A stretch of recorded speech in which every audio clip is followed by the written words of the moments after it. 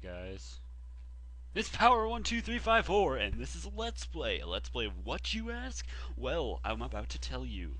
This is a Let's Play of Windows 7. Look at the beautiful interface. Nice clean desktop, no icons whatsoever, and I love it. It's got crisp graphics, as you can see here.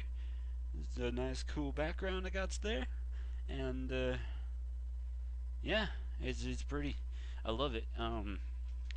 Unfortunately, the only actual program that there is on this computer is the fact that there's iTunes, and iTunes is awesome, but it doesn't help.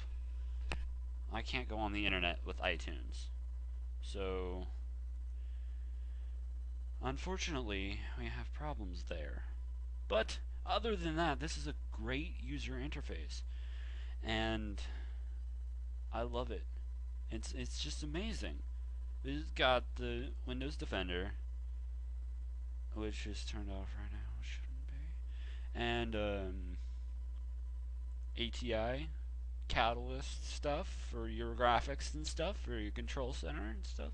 And look at the pretty lady with the flowers and the fruit. And to close that. And we got the My HP display thing. All these things come preloaded on the Windows 7 thing, and then we've got another program by the name of Steam, which is currently offline. And my games, I currently have awesome games like Audiosurf and Left 4 Dead 2, second one. That's awesome. What else we got on here? What's that? Oh, Smart Coffee. Yay! And my wireless card is not currently connected because I'm lame. And we got the normal Windows Media Player, which is also preloaded. Comes with Windows 7. Doesn't seem to play anything. See, watch. I click on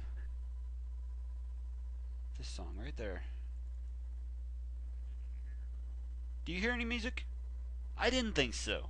So it doesn't play music, which is a downside, because you can obviously see the bar down here, and it's not doing anything, so that's crappy. There's no start menu. I got desktop stuff over here, which is kind of cool, like IRC and Morphvox Pro, which I love, and Fubar 2000, but nothing else, which is kind of a disappointment. But I think I'll live with it. You got your volume controls over here, but I already have those on the keyboard, and when you press the cap locks on Windows 7, it does that. What? Oh, look at that. That's so cool. I'm stupid. Okay, well, this has been Power12354 showing you all that Windows 7 has to offer. Everything.